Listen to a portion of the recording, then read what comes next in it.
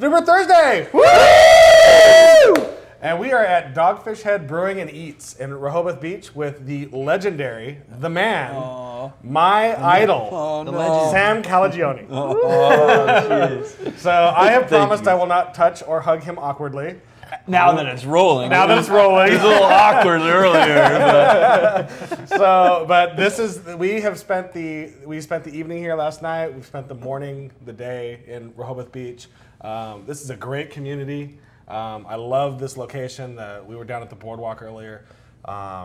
This pub is beyond belief. It's more than anything I could have imagined. So I've wanted to be here for so long, and now I'm here. And we're drinking. We're drinking and eating, and it's hanging. just it's so amazing. So I'm glad you guys are here. I'm gonna probably geek out a lot during this episode. I apologize to the viewers. Yeah, Steve definitely hyped it up, so I was afraid, like I was expecting too much. Yeah. You know when you see a movie and your expectations are too high. Yeah. But no, it blew away those expectations. It's been good. Thank you. Awesome. And I mean, literally, you guys right now are almost as far away as you can be in continental U.S. from our home. Yeah, that's right. Yep. So on behalf of everyone here on the very East Coast, thank you for making this long trip. We appreciate it. Hey, the East Coast has been good to us so far. So yeah, exactly. Nice. Thanks for giving us a reason. Our pleasure. So today we're going to be sitting here. We're drinking this is the 75-minute IPA. Yeah, so this is a cask conditioned version. So what we do is, since 60 and 90 are two of our best-selling beers, and they're all, by the way, cheers, guys. Yeah, cheers. Exactly. Cheers. Thank you for making the trip. Thank you. And so while 90 and 60 are kind of always, there's batches in the 30-something fermenters that we have out at the big brewery, we set up this other smaller uni tank so that we could always blend 50-50 into it.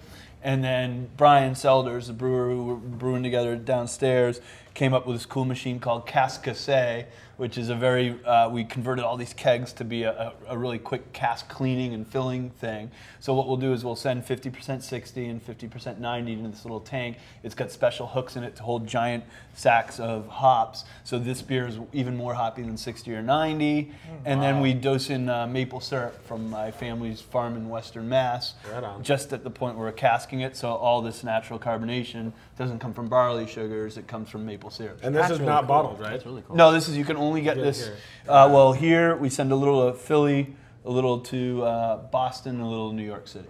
So this is a true New Brew Thursday for all of us. Yeah, it is. I want to make sure it was something that you guys this is crazy. Had It's before. really good. Thank you.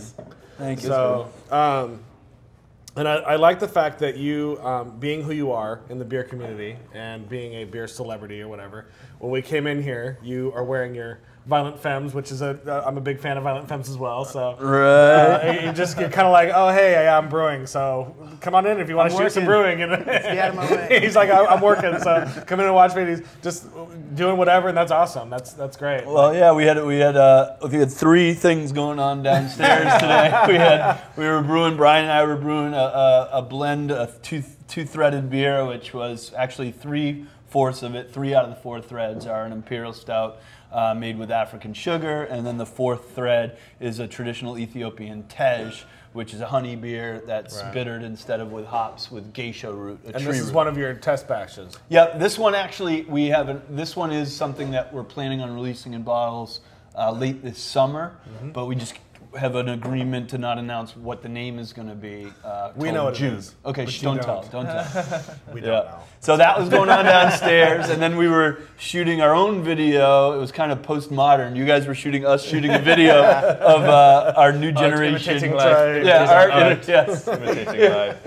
It was, what was the Mike Myers skit where he was the German Sprockets? Yeah. See, I'm the only dude not wearing black, or it would be Sprockets right now. Right. So yeah, that was the Russell, the Enamel Animal, which Russell's cousin. Russell, yes. Cousin. You know, I think I've always called it Russell. Right, and you should. Yeah, I think Your it's because pet name. Russell, the Wonder Muscle, is always right in my head. Instead of Randall, the Enamel Yeah, Animal. Randall, the Has Enamel. it really made it in our show again, Russell the Wonder Muscle? I told you I will get it into the show as often as possible.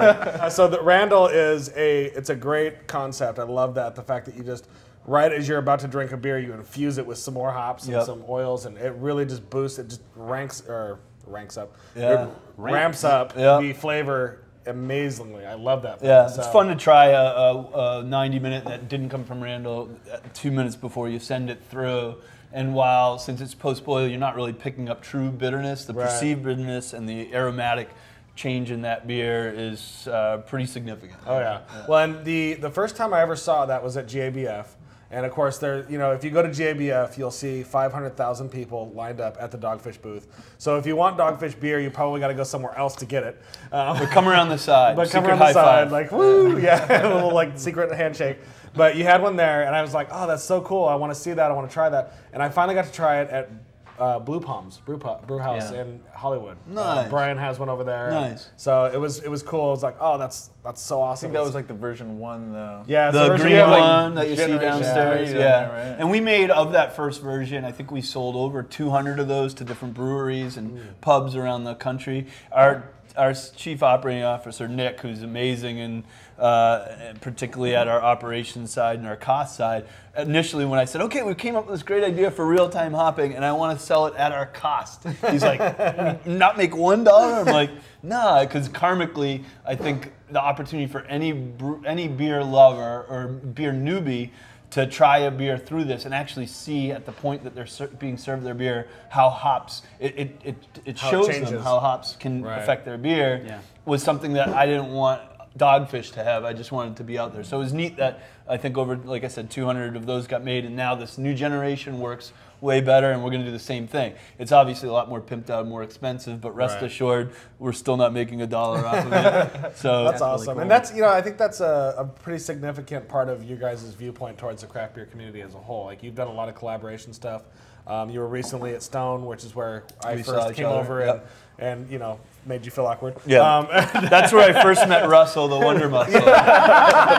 Wow, just kidding, honey. That didn't happen. I swear to God. But you guys did a saison de buff. With you and Stone and Victory Brewing. Which is a phenomenal beer. I think they said it's just about ready to go into the bottling. Start towards packaging. The first one. So it's kind of a unique collaboration in that instead of us all going to one place doing one beer together, which is a lot of fun. I've done a lot of collaborations that way. We said, let's make this one more interactive for the consumer and make 3 different versions of it together at each other's breweries. But then people can try all 3, and hopefully they, you know, everyone's palate's different, which is why there's as many awesome beers as there are. People might have preferences, or people might like to do like 2/3 of one and 1/3 of another and start blending themselves at home. So we saw an awesome opportunity to kind of take collaborations in a different route that gives the consumer more control within the own collaboration and can add iteratively to that collaboration. So it should be fun. Should be fun. And that's kind of been the new thing over the last couple of years is the collaboration brews with the different breweries and whatnot. And it's phenomenal because one of the things about Dogfish that I've really liked forever is that you guys are so on the extreme. You're just always trying something new. We did Pangea on our show a couple of months back. And I love that beer simply because of the fact that it comes from everywhere in the world. You know, water from Antarctica. Who the hell brews with water from Antarctica? Or more importantly, what asshole decided to make Antarctica a continent? Exactly. That screwed up our shipping costs tremendously. Exactly. But I loved your video that you do for the brews, and then for that one you're like, it was penguin shit or water. You'll be glad with the choice we made. Yeah, that's true. So that one was a fun one to kind of put the whole world into liquid form together, you know, particularly in an era when there's so much fractional warring and crap going on. Well, that's the thing. I read during that period of time. I was reading your book, Brewing Up a Business, and you talk about why you created that beer, and I think that's why I really fell in love with that beer. Is that it was this moment in your life when everything was going to shit, basically. And you know the brew pub had kind of exploded. You're in Montana on your very first vacation from opening this thing. And I know, like, as a business owner myself, that the idea of leaving your business, even if it's in capable hands, is like, no. And you know, I went on cruise with my wife, and the whole time she's like, "Can you get off your computer?" I'm like, yeah, just a second. Like, let me just make sure I'm doing this. And so separating yourself from that is difficult as it is. And then when the first day, you're like, oh crap. And I mean, if it had been me, I'd have been like, yeah, sorry, I'm out. I doubt it. Any entrepreneur knows how to make lemons out of lemonades. Yeah, and so I mean, but the fact that you turn that into a beer, you know, because you're sitting on the couch with your son watching a movie about dinosaurs, and it's like, oh, Pangea, let's bring the world back together again. That was awesome, and I think that solidified my love of Dogfish beer as a whole because of the fact that whole attitude of like, you know what? Let's make something cool about this. You know. Yeah. Well, thank you. That's one of my favorite beers that we do. So I appreciate that. Getting back to the beer and the food. Yeah. Oh yeah. We haven't yeah. even split our food Yeah. yet. We have food going on. I had the calamari last night. Oh, you did. I'm sorry. This is No, I actually want this is more. good because we were talking about how different it is to have banana peppers in calamari. What do they do in California? They don't put banana peppers It's in just it. calamari and lemon. That's Yeah. about Oh, it. really? Maybe like Yeah. a little like It tastes amazing too. chives or parsley or there's some Okay. kind of green Garnish. flakes on it. Garnish. Yeah. Yeah. I figured they maybe out west just garnished it with hops because they don't like We all love the balance, hops, right? yes. Everything is hops. Now, But speaking of crazy beers, Yeah. can I just segue into? I mean, besides the Pangea, you've done some other crazy beers like the Theobroma and then the something Jahua. Jiahu. Jiahu. Yep. And I guess where do you kind of come up with these? Yeah, I mean, you have to a little bit, Brad. that's one of the fun parts of this job is that we can. Do you It's just limitless. go to a library and Yeah, we know. I mean, Pick a book and it see can what come happens. from any direction. Like some that didn't work. What's also neat is because we've been brewing these sort of exotic non-Reinheitsgebot beers since the day we opened in this very building 15 years ago. Now, you know, that we're somewhat established and known for taking risks with what we do, it's been really fun to see how many just beer lovers come out of the woodwork, you know, worldwide to give us ideas. You know, we had a brewer in the Arctic Circle say, you got to make this beer with cloudberries, a home brewer, and he sent it, and it was a disaster because the cloudberries cost so much money and shipping and And really, tariffs. cloudberries? What are cloudberries? Yeah. Really? Some sort of frozen pomegranate, really. And then, or sometimes they're a complete, it can't happen, which is like when Right. some hippie from Santa Fe wanted us to brew the first beer with crystals for your chakra or karma or something. We're like, all right, we'll call you, don't call us. But sometimes the inspiration that doesn't come from our own side is really impressive and leads us down a really fun route. So that relationship that we have with Dr. Pat McGovern, who's a molecular archaeologist based out of UPenn, has this far yielded 3 beers that we package and distribute, which are Theobroma, which is an ancient Central American cocoa beer, Midas, which is the first we did together, which is a 2,700-year-old Turkish beer, and then Jiahu's especially warm in my heart because as far as anyone in the science or history community knows, that's the oldest known fermented beverage. It's a 9,000-year-old recipe discovered in a tomb in Turkey. Also significant because until that discovery happened, fruit-based beverages, i.e. wine, had further back molecular evidence than grain-based beverages, i.e. beer. Wow. So, you know, wine people can suck it because now beer is known to be the oldest beverage. And that period in time, 9,000 years ago, pretty much coincides when humans shifted from hunting and gathering nomads to settling To down like in putting villages. couches and TVs Exactly. and beer. Waiting for crops. So, Exactly. growing hops. exactly. Grain was grown to make beer, and that's when people settled down in villages and civilization began because of beer, pretty much. Awesome. And that's why we love beer. Yes. So now you guys, the Jiahu and the Midas. I like to pretend I speak Chinese, so I mean I Jiahu is that the, anyway. the town, But, or yeah, the site, exactly. the site of the dig. All of those beer, like the Midas Touch is still widely available. The Theobroma I'd never even heard of until we got here, so that was a new thing for me, and I haven't tried that. You didn't? It just kicked. got kicked. Yeah. Really? Last Maybe if night. somebody hadn't been Last looking at night here. squirrels. Yeah. I blame.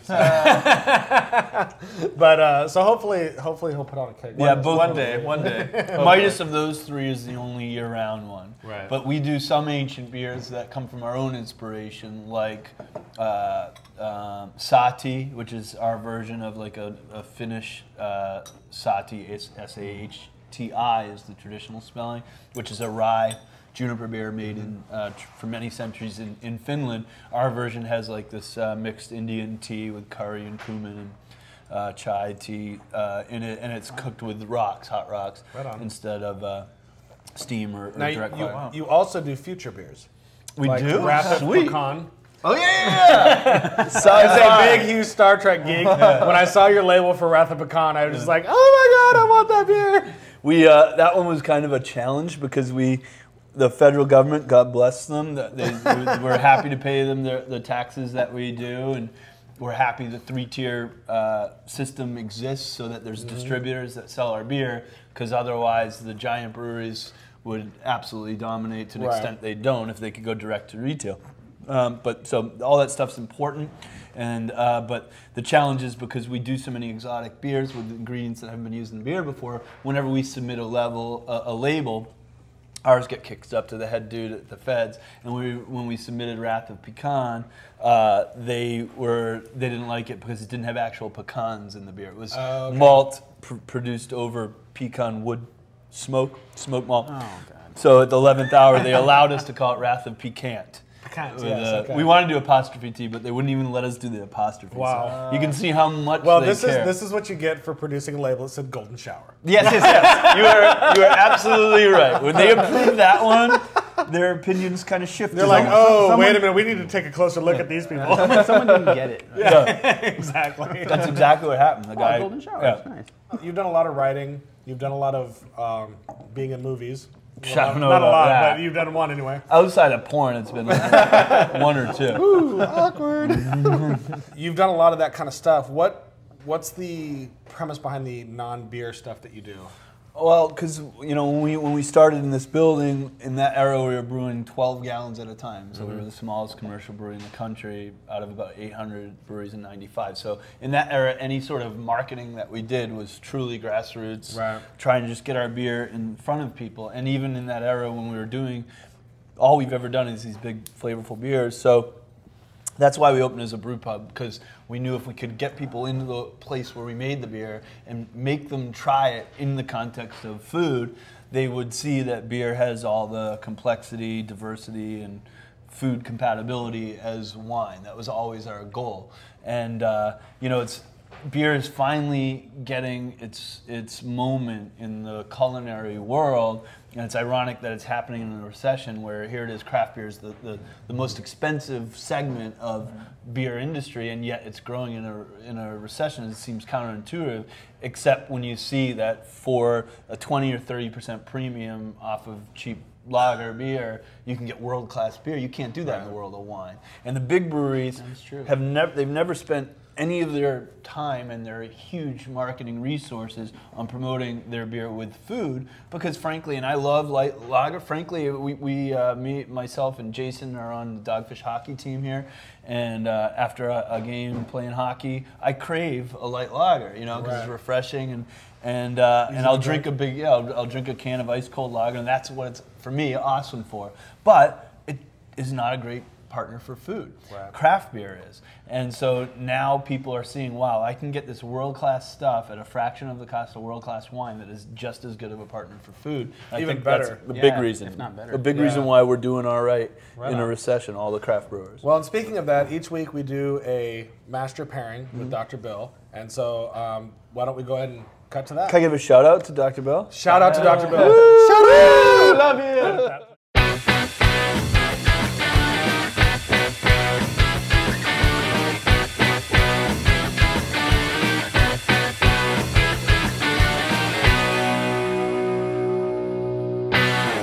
So we're here with another Master Pairings with Dr. Bill, and we're doing something kind of basic. A little different, huh? It's a little different, a little basic. Well, we're doing a hot dogs, right? You guys just did an episode with Sam.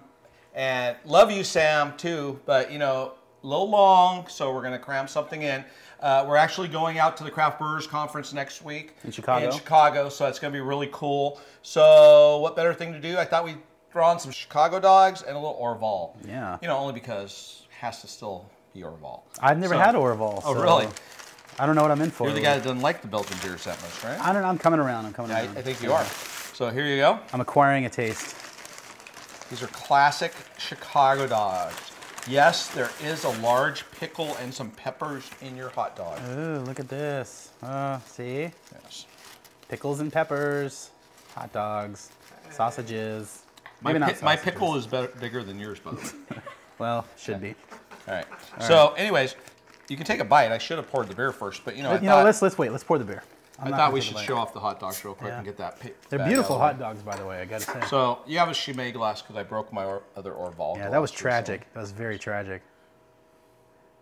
My heart broke a Wow, little that bit is really with the glass. lively. So Orval is one of the Trappist ales. It's the most unique of the Trappist ales. It is the only one commercially sold by the monks at Orval. They do a single beer called a Vert that you can get if you're, well, I guess you can't get it probably, but it's their everyday beer. It's pretty great though. Lower alcohol, but this is a really nice beer. So this is It's actually, got- this is made by monks. Yes, it's Wow. one of the Trappist breweries, and it's got Brettanomyces in it. And I consider it one of the hoppier beers in Belgium. There you go, a little money shot. Yeah. All right. Hot dogs and money shots. I'm sorry. You can't go wrong. Don't be afraid of the foam. Foam in craft beer is great, especially in Belgian beer. So, cheers. Cheers. Orval is one of my desert island beers. Very hoppy, very bitter. You all right? You can swallow. Ooh, that's sweet. Very hoppy, very bitter, very enjoyable. Let's see how it goes with this classic Chicago dog. Chicago dogs. That is yummy. Wow. Brings out a nice sweetness into Orval. That's lovely. See, I would have poured your glass appropriately. Oh, if you yeah, had a wow. Orval glass. You know what really comes out is the tomatoes with this. Yeah, the tomatoes. There's a little heat left over from the peppers, and but yes, you're right. Wow. I got a big piece of pickle in that one. It's okay. It's going to go great with the Orval.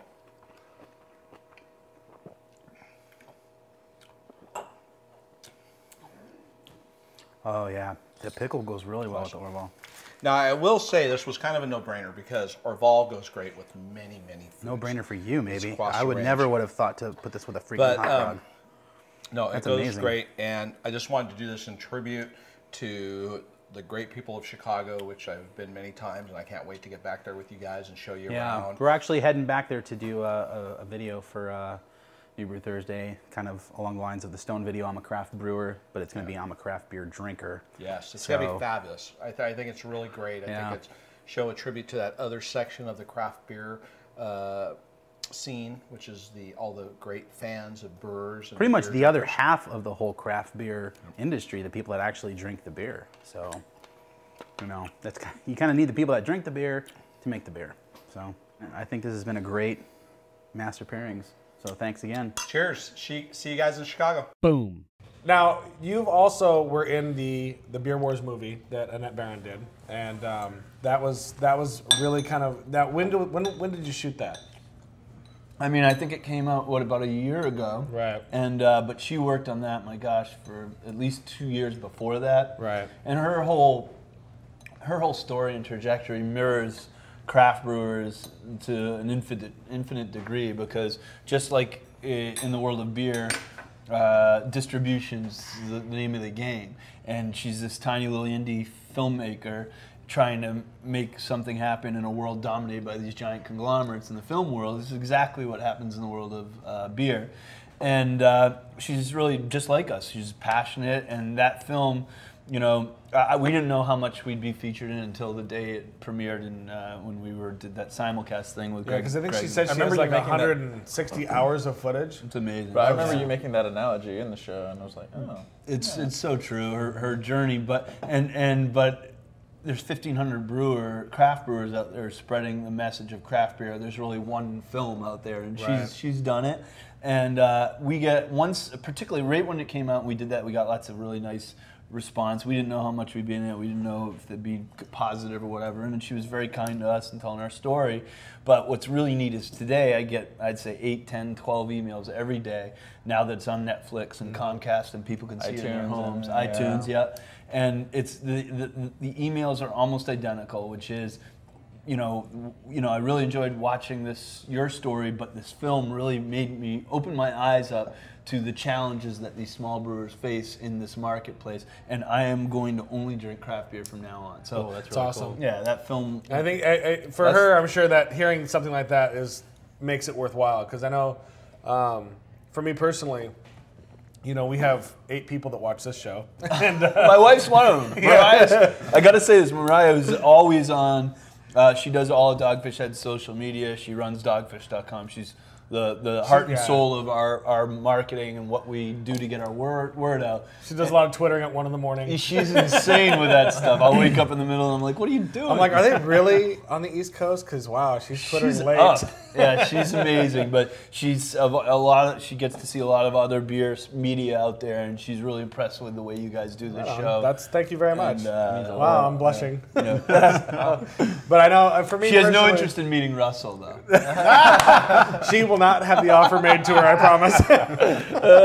No, but I think for me personally, one of the turning points for me, because I was going to shut after we had the first two guys, and if you've watched the show from the beginning, you know there was two other people, but when they left the show, I kind of was like a little disheartened. I didn't really know what I was going to do, if I wanted to bring it back or not. And I remember meeting somebody at GABF who made kind of a similar comment that like, oh wow, like I watched your show and I don't drink Coors Light anymore. And I was like, oh wow, that's epic. Like, oh my God, One I helped consumer you, at a time. one person, you know? Right. And that's kind of become our mantra is if we can take one person and convert them away from the macro-produced lagers, that I feel like we're making a difference. Yeah.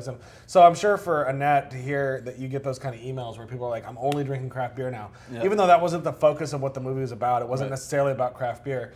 The fact that it affected someone's life like that, I'm sure makes a huge difference. Yeah. And, you know, and our show's all about craft beer advocacy. Each week we have somebody who writes in and tells us their story. So we're going to go ahead and share this week's story. The winner of our craft beer advocate this week is Jacob from Southern California. Congrats, Jacob. And we're going to go I think ahead. it was rigged because these guys are from California, but whatever. Hey, last week's winner was from Ohio. Okay, so. But so we're going to go The ahead next and 20 are from California. and they're all friends of ours. But that's because you guys aren't sending them in. Send them in. Actually, we're writing all the letters. But if you want to send in yours, it's advocate@newbrewthursday.com. Send us it in. Let us know what your craft beer story is, whether it's you converting someone, whether it's you being converted, whatever. Just tell us your story. The best ones will win a free Beer Wars DVD signed by Annette Barron. And again, send in some media. Doesn't have to be a letter. You can send in your videos or audio. Oh, Those and are remember, way more fun to watch. we're not going to give you 8 minutes of time on the show. You get about 1 minute. You get about 1 minute. Try to. If you send in longer, that's great. We're going to edit it down. Just understand that. So we're going to go ahead and cut to this week's craft beer advocate, it's Jacob. Code Jacob. Woo! This week's craft beer advocate is Jacob from California. He wrote an awesome letter that was just a little bit too long for the show, but we wanted to share some of it with you. You can find the entire email on our site in the show notes. Jacob says, the craft beer revolution goes beyond just your friends. It's bigger than that. Fast forward to Beechwood Barbecue, a local favorite of mine with some renown. I stopped in to have one glass of Julian Schrago's amazing Espresso Imperial Stout, brewed at Pizza Port San Clemente. I sit next to Dan, a man I've never met, but a friendly bloke who says he likes dark beers and stumbled into this place by chance while on business. Naturally, I'm in my element and I talk beer. I mean, this guy's a convert, right? I ask him if he enjoys sour ales and I use the word lambic. Not so much, he says. Fair enough, but prodding I ask which ones he's tasted. He answers with a lambic that I also was not fond of, so I suggested he try a 750 milliliter bottle of Hansen's Artisanal Ode Creek. I pour us both the glass, and I see the complexity of the funk open up a whole new world for my friend. I came for just one glass of beer that night, but after Dan ordered a few more bottles to share from Beechwood's deep cellar, I needed a ride home. Great letter, Jacob, and thanks for writing in. Tell us your craft beer advocacy story at advocate@newbrewthursday.com, or post a video of yourself telling your story online, and we'll include it in the show. Boom. You've been open here at the brew pub for since when did you 15 years. 15 years. 95. Okay, and you changed laws to open this place up. Yeah, we That's did. awesome. In our naivety, we didn't realize it was totally illegal to open a brewery in a state that We've all been there. Yeah, and so yeah, we've been and living in Delaware. I love having our brewery here, where it is the beach, and this is pretty much as formal as I have to dress up. And but we're 2 hours from DC, Baltimore, Philly, 3.5 from New York City. So it's a wonderful place to have a distributing brewery and live at the beach. And it's also neat because it is such a small state that we can go and knock on senators and House reps' doors and write our own legislation and be on the floor of the Senate. And we've done that. I think we had to do it to open the distillery that's behind us. We had to do it to build a distributing brewery and not just a pub. So we've been up there. We've written about 4 bills ourselves here at Dogfish Head. And it's awesome. Yeah, it's neat. That's amazing. So That's we're proud of that. Well, my thing too is if you're in Philly or New York or Washington D.C., because I know for my business I go to Washington D.C. every so often, and I've never come here because I'm like, oh, it's all the way in Delaware. I'm not gonna drive all the way over there. It's like an hour and a half, 2 hours. Like just drive over here. It's worth it. It is so worth it. Have a good time. You can get a hotel right down Come the in street. and I mean, as a craft beer lover, you're probably not much for the beach, so that's fine. Come on the off season, and you can get cheap hotels here too. How much was your hotel last night? We made a little call, but how much was it? It's like $100 a night. Is it? And it's a really nice hotel but it's room. for all You're three on of the us. beach? We all have our own. No, it's Holiday Inn down the street. Holiday Inn Yeah, Express. right down the road. But it's free internet access, free breakfast. Of course, we were hungover and didn't wake up in time. Good. We did our job then. Exactly. So I mean, but it's cheap hotel. It's easy. This place is so worth the 2-hour drive easily. So. Cool. And you can also, I got to give a little plug. Mariah would kill me if I didn't, but because our tours at our big production brewery do sell out, you got to sign up for them at dogfish.com. Okay. And they run Tuesday through Saturday. So if part of your trip here is wanting to see our production brewery, and it's an awesome tour. It's about an hour, 45-minute tour with samples at the end, and we walk people and take the risk of walking people through every production area so that they get the whole experience. But I do recommend that, and if you want to do it, go sign up at the Awesome, at the definitely. website. Cool. So what are your future plans? What can we expect from Dogfish Head? Aside from the super secret, Everyone's getting a jetpack. It better be a cool jetpack. It's gonna be awesome. None of these grandpa's jetpacks. No, it's got like pink flames, and like a light blue smoke. Sweet jetpacks, #1. Now, will they have like the little straws where you can sip beer while you're flying around? Okay. So it's like the transition from the beer hat. The future for us is, we'll package. I think 33 different styles of beer this year, and that is a challenge not for us because we love doing it, but that's where we need the people watching this is support because. We've kind of put our big boy underpants on, whether or not we wanted to, and we're bigger than I ever dreamed we'd be. We're the biggest craft brewery in the Mid-Atlantic, but we're making exactly the kind of beers that we've always wanted, and now we can afford to do the investments in QC. We have an amazing 5-person QC department, and we can buy ingredients from around the world and do whatever we want, but all of our energy, money, resources goes in to the liquid inside the bottle, not really into the advertising and marketing outside the bottle. And we want to keep doing that. So our challenge is, as we get bigger and as retailers consolidate and distributors consolidate, is they want you to be one thing. In our case, they're like, what's your best selling beer? 60 Minute. Oh, all right, you're the 60-minute brewing company. We're going to just focus on selling 60 Minute. Right. Stack them high, let them fly. Right. And we have no interest in that model. We want to we give as much attention to Pangea as we do to 60 Minute. Right on. And so we want to just keep, flying our freak flag and introducing new beers and celebrating the breadth of our portfolio. So the only thing I can tell you is next year there's going to be beers that don't exist this year. And if you come to our pub, And we've tried them all today. yes, and it's still light up. And We're leaving with our jetpacks today. That's right, you get your complimentary jetpacks. Jacob, you picked the wrong week because next week free jetpacks. Free jetpacks.